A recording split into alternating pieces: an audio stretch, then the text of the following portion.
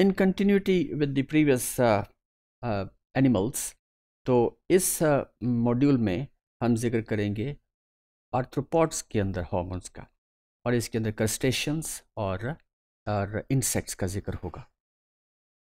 तो क्रस्टेशियंस जिसके अंदर क्रेफिश वगैरह है, तो एंडोक्राइन इनवर्टिब्रेट्स के अंदर एंडोक्राइन सिस्टम ये सबसे एडवांस्ड सिस्टम है अमंग इनवर्टिब्रेट्स, और इसकी क्योंकि ये ऐसे हार्मोन्स प्रोड्यूस करता है जो रेगुलेट करते हैं ग्रोथ को, मैचुरेशन को और रिप्रोडक्शन को।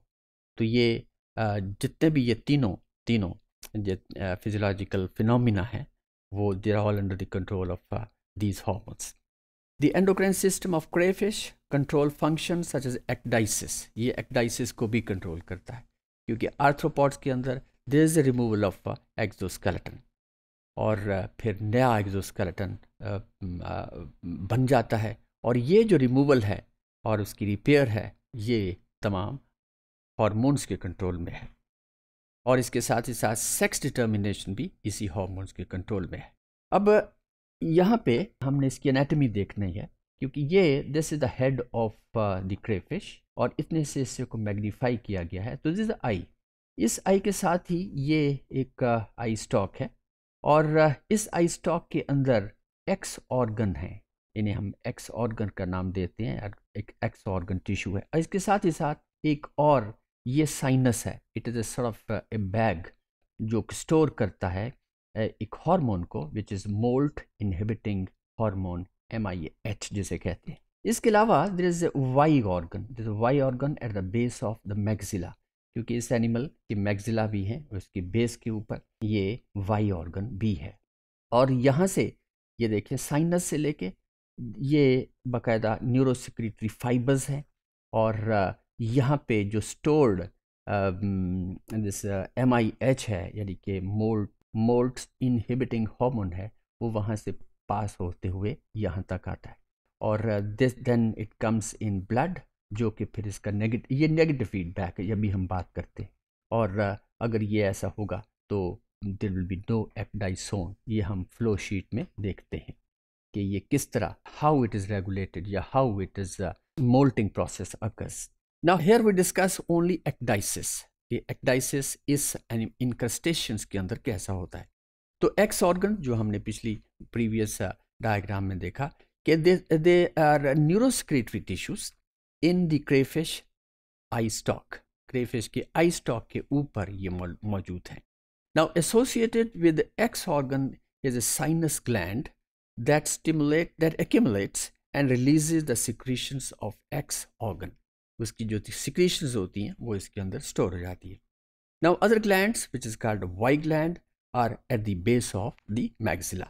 ये तो वही anatomy ही है जो हमने डायग्राम में देखी। Then X organ and Y organs they control ecdysis इस तरीके से as follows. Now in the absence of an appropriate stimulus, X organ produces molt inhibiting hormone MIH. अगर कोई if there is no stimulus तो MIH produce होगा, produces molt inhibiting hormone and the sinus gland releases it. और the target of this hormone is the Y organ जो हमने देखा, which is present at the base of the maxilla. When MIH is present in high concentrations, the Y organ is inactive. Under appropriate internal and external stimuli, MIH, which is the hormone, molt inhibiting hormone, release is prevented and the Y organ releases the hormone ecdysone, और इसी ecdysone की वजह से फिर moulting होती है, और इसे हम अगली डायग्राम में बआसानी देख सकते हैं। अगर कोई स्टिमुलस नहीं है, in the absence of stimulus, neurosecretory cells of X organ remain active and they produce MIH, और फिर उन्हीं कॉर्ड्स के अलोंग ट्रांसपोर्ट के जो एक्सॉन है, जो कि न्यूरॉन्स समझें आप, तो MIH stored in the sinus gland, then this is released in blood, तो MIH inhibits then the production of ecdysone by Y organ and there will be no molting. So if there is no stimulus, no molting. Now अगर stimulus मौजूद है जो internal भी हो सकता है, external भी हो सकता है। तो सेंट्रल नर्वस सिस्टम के जरिए inhibition of एमआईएच production in x organ, then Y organ produces ecdysone और मोल्टिंग इनिशिएटेड। सो अगर स्टिमुलस होगा तो ये मोल्टिंग का प्रोसेस भी होगा। ये स्टिमुलस जो है जैसे जिक्र किया कि एक्सटर्नल भी हो सकता है। एक्सटर्नल कैसे हो सकता है? ह्यूमिडिटी की वजह से या फिर लाइट की वजह से, फिर लाइट की ड्यूरेशन जो है ये भी हो सकती है।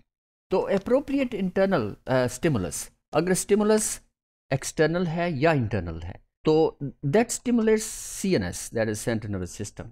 और जब ये स्टिमुलेट होता है तो ये फिर एमआईएच की प्रोडक्शन शुरू हो जाती है जो कि एक्स ऑर्गन के अंदर होती है, और ये फिर वाई ऑर्गन देन प्रोड्यूसेस, जब एमआईएच स्टिमुलेट करता है वाई ऑर्गन को तो then it produces एक्टाइसोन। एक्टाइसोन in fact is the hormone which then initiates moulting process. और इस तरह इन क्रस्टेशियंस के अंदर विच इज जो कि आर्थ्रोपॉड है, इनकी क्योंकि एक्सोस्केलेटन रिमूवल होती रहती है पीरियोडिकली, और तो ये प्रोसेस जो है ये सारे का सारा हार्मोन के कंट्रोल में है। और जो कि हमने इसकी एनाटॉमी पहले देखी, उसकी फिजियोलॉजी देखी, और इसका ये तरीका यानी क्या ये सीरीज के अंदर ये फ्लो है कि ये हार्मोन पहले ये होगा, फिर ये होगा, फिर ये होगा एंड सो ऑन। तो अल्टीमेटली एंड प्रोडक्ट जो है वो या तो मोल्टिंग है या मोल्टिंग नहीं है। So this is all about this hormones of arthropod, particularly crustaceans के अंदर. That's all.